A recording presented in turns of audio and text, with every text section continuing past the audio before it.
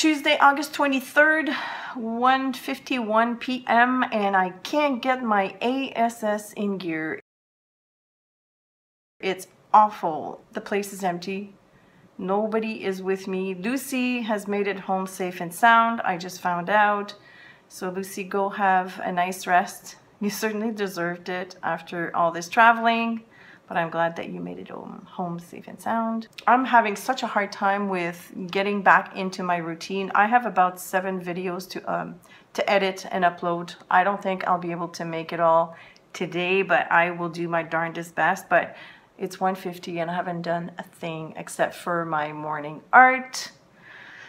I think it's going to take me a couple of days. It's just so strange because I am used to living on my own, but I remember having the same feeling last year when my daughter and Xander were staying with me for a week, and it took me a couple of days to get back into the swing of things. But I won't be too hard on myself. I will do what I can, but I did sleep in a little bit this morning, which was glorious.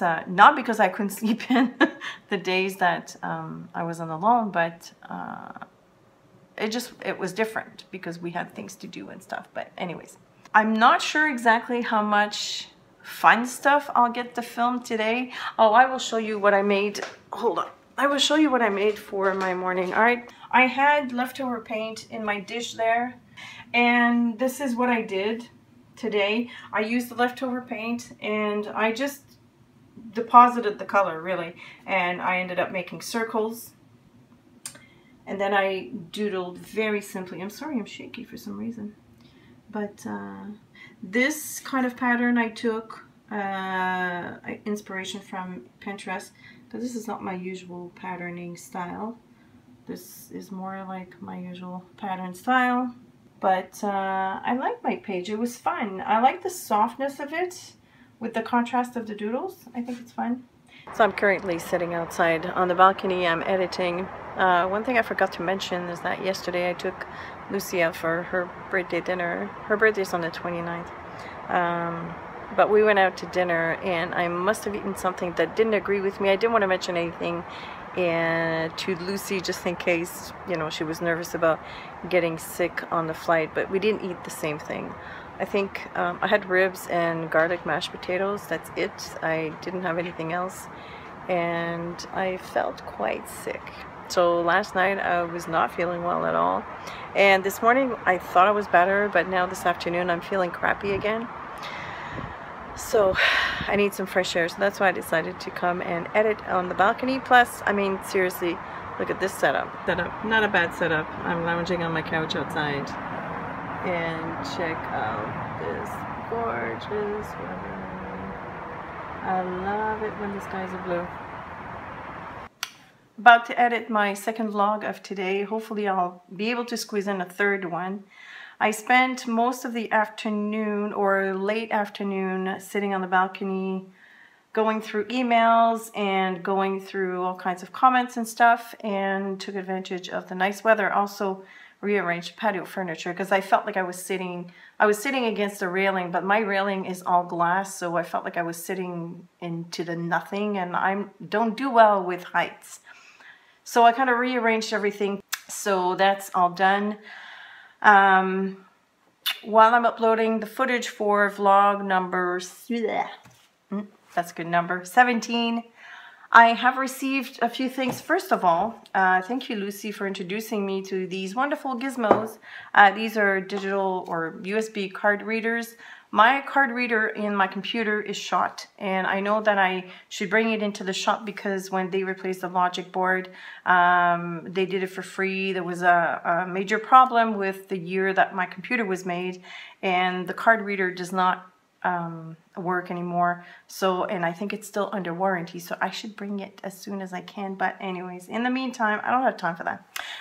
So in the meantime, I got myself a nice card reader, which eliminates the need for a big clunky card reader that I bought 10 years ago when I got my iMac.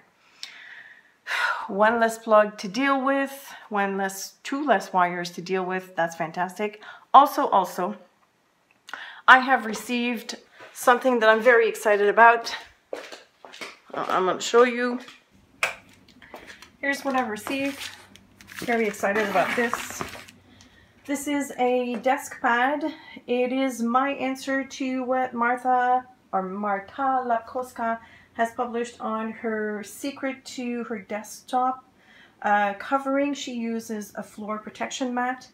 All the floor protection mats that I have looked online and in like at stores had like this patterned top. It was reflective.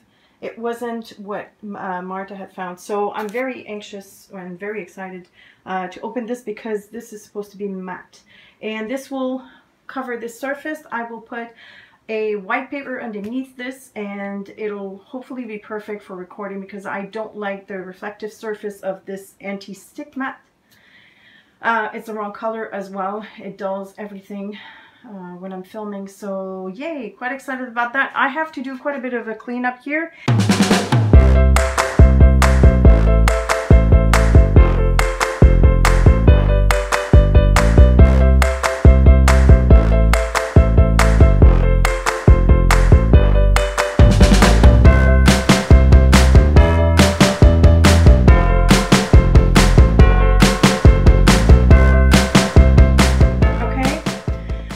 Problem, this is supposed to be matte, and as you can see, it is not. It is highly reflective, as you can see here, and I'm quite upset. Total disappointment. I don't know what to do.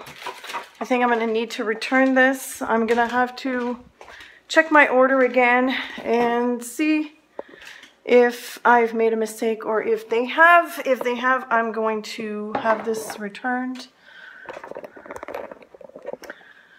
And if I made the mistake, well then, that's a costly mistake.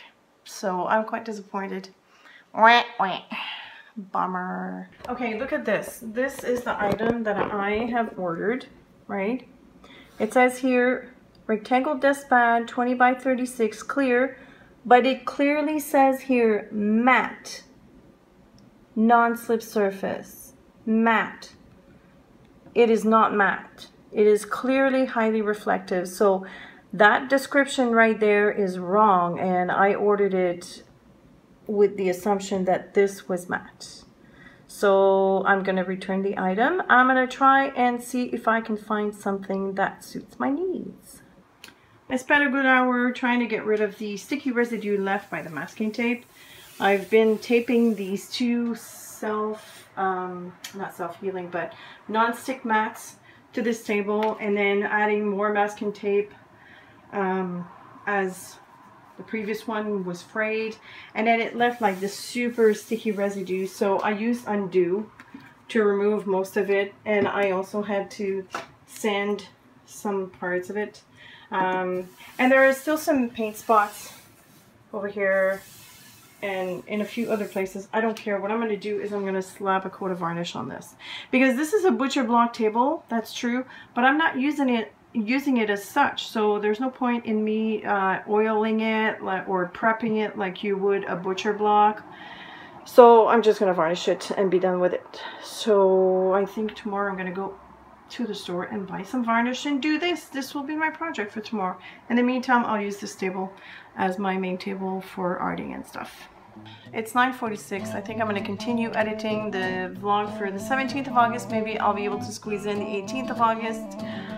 I'm tired, but I want to plow through because I have so much backlog and other things to do that I need to really bear down and do as much as I can. So I'm going to end this vlog here. Thank you so much for watching, and if you have any questions or comments, please feel free to leave them below, and I will see you later. Bye!